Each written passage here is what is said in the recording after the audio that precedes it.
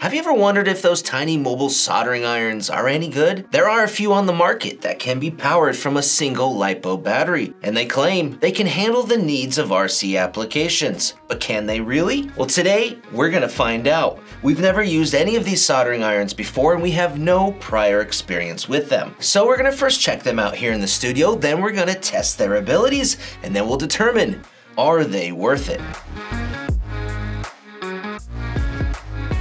For our testing, we have 3 different irons that can all be powered with a LiPo battery, and they are the Maclan SSI Series Simple Iron, the 1UP Racing TS100 iron, and lastly the Arrowmax 12-volt pit iron. All of these irons do not have a power supply and cannot be plugged into a normal wall socket. Instead, they operate between 12-volt and 24-volt DC power, which means they can be powered with a 3S, 4S, or 6S LiPo battery. For operating temperatures, these irons are very close, with the Maclan offering up to 840 degrees Fahrenheit. The 1UP also offers up to 840 degrees Fahrenheit. And then lastly, the Arrowmax offers up to 896 degrees Fahrenheit. Now let's open up these packages, starting with the Maclan. It has a zippered protective case containing the instruction sheet, an Allen tool with extra screws, the iron stand with small cleaning sponge, the DC power cable with XT60 connector, and lastly the soldering iron featuring a 3mm wide chisel tip.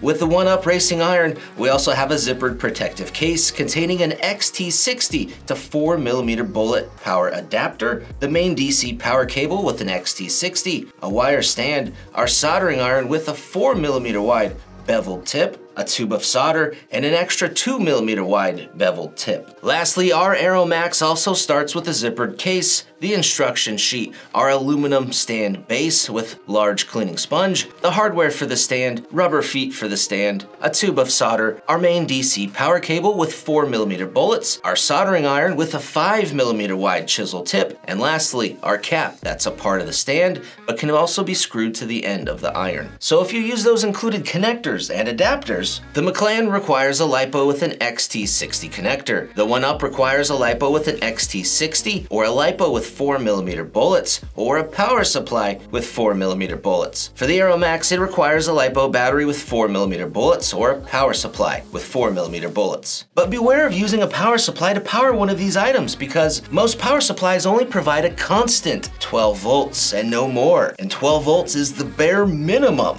to power one of these irons. If we want maximum power, which is up to 65 watts for each of these irons, well then we're gonna need to provide the irons with maximum power input, just 24 volts. Now here's a power table from the Maclan instruction manual, and it's pretty clear. Not only does the iron heat up faster with 24 volts, but it provides its maximum power there. And although the instruction manuals for the other irons don't say this, it's still true for them as well. So for our testing, we're not gonna bother using a 3-cell LiPo battery, which is only 12.6 volts when fully charged. Instead, we're just gonna go straight into using a 4-cell LiPo, which is 16.8 volts when charged, and then we'll test a 6S LiPo, which is 25.2 volts when charged. And that's a little over our 20 volt limit, but it's close enough. So for our first 4S test, let's start real simple and just see how quickly these irons can heat up from cold to melt solder that has a melting point of 374 degrees Fahrenheit. To give us a benchmark of fast and slow heat up times,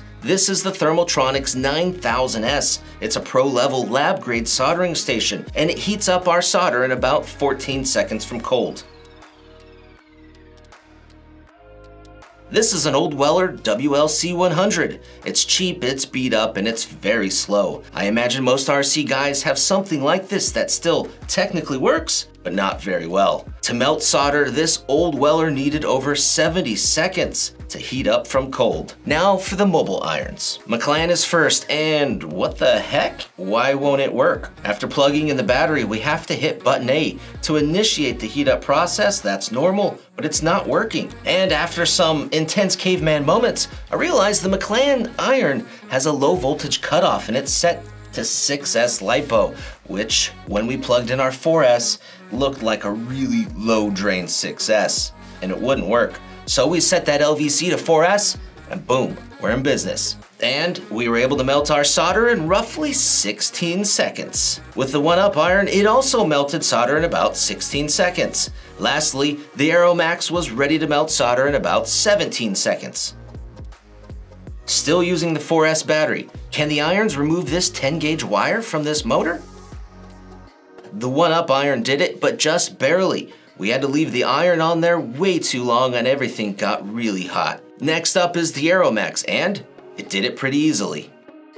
Lastly, we gave it all we could for the Maclan iron, but it wouldn't melt that solder joint. We have all the same power as the other irons, but the Maclan features the smallest tip, which is probably holding us back. Feeling uneasy about this, we grabbed one of our 10th scale race buggies, equipped with 13-gauge motor wire, and the Maclan took that no problem. I think it's safe to say that on 4S power, most of these irons can handle 12 to the 14-gauge wire applications, no problem. But what about using a 6S LiPo? With a fully charged 25.2 volt 6S battery, these were our heat times. From cold, our Maclan was melting solder in about 10 seconds. The 1-Up iron was melting solder in about 9 seconds. And the Arrowmax was, oh crap, the Arrowmax uses 4mm bullets, and that's not gonna work with our battery. At this point, there's only one reasonable thing to do here. We're gonna use one of our other soldering irons to solder on an XT60 plug. Since batteries always use the female end of the connector, we needed just the male end and luckily found one from some other wire lead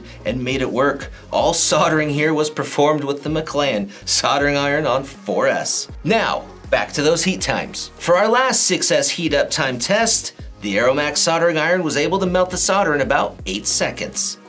Now, how well will they handle a 10-gauge solder joint? With the Maclan, it can do it.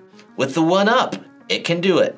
With the Arrowmax, it can do it too. Now what about an 8-gauge solder joint from a 5th scale motor? Well, with the Maclan iron, it did it. It removed it, but not very well, and it took too long, making everything extremely hot. And this is one of the main issues with soldering, where people damage stuff. Because if you leave that hot iron on the solder joint for long enough, the heat gets absorbed by that electrical piece. The heat goes through the wires, it travels into the circuit board in the motor, into the circuit board into the ESC, and it can burn those up. With soldering, it's really important to get in and get out to minimize the heat spread. That's why with that big old Thermotronics lab grade soldering iron that we showed earlier is so expensive but really robust, because when you put the tip on the solder joint, it instantly melts it, minimizing the heat spread.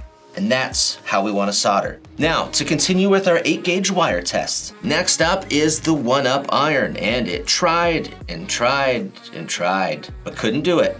Next is the Arrowmax with its 5mm wide tip, and it does it. This 5th scale motor and this big 8-gauge wire is not your typical RC application, but the fact that those irons could melt or come close to melting these big solder joints says a lot about the irons, and also lets us know that they can handle everything below this 8-gauge, 10-gauge, 12-gauge, 14-gauge. Shouldn't be a problem. Now, are they worth the money? That's the whole topic of this video. And after using them for a little bit and having a soldering iron that you could use anywhere powered by a LiPo, definitely seems worth it. Some of our RC applications may have a stronger need for a mobile iron. Somebody may use this as their primary iron, where others may use it as their secondary take with me iron. But each of these irons with their different tips have different specialties, and they each have their pros and cons. Now with the Maclan unit, it is the least expensive at $89.99, but its use of that small chisel tip seems a bit limiting for performance. Maybe if you swapped it out for this Maclan 4mm chisel tip, performance would increase. The LVC on the Maclan also is set to 6S, and you can change it, but it will always revert back to 6S with each use. With the 1-Up unit, it is the most expensive at $114.99, but includes a second smaller tip and adapters to work with XT60 connectors or 4mm bullets, making this iron the most flexible to power. Now the Arrowmax iron sits in the middle with price at $98.99, but we found it to be the most effective with big solder joints. The included DC cable only accommodates 4mm bullets, and it's a 2-wire strung, which we found a little annoying annoying to work with. Also, the tip doesn't have a click or a snap when you install it. It just kind of slides in. It was a worry at first, but in using the iron, we had no issues at all. And if you're curious how long one of these little 6S drone style batteries lasted with only 1300 milliamps, you can see here we tested for 8 continuous minutes with the iron performing work. And on the cell checker after those 8 minutes, you can see the cells drained a little bit, but when we put the battery back on the charger, charged it up, the charger only put about 100 milliamps back in the battery, which means this battery should last quite a while with one of those irons. And for the peace of mind, it's cool to connect a cell checker on here so you can visually see the cells drain. Guys, you can check out these soldering irons and everything else we talked about by checking out our links down below. And for more RC, check out these videos.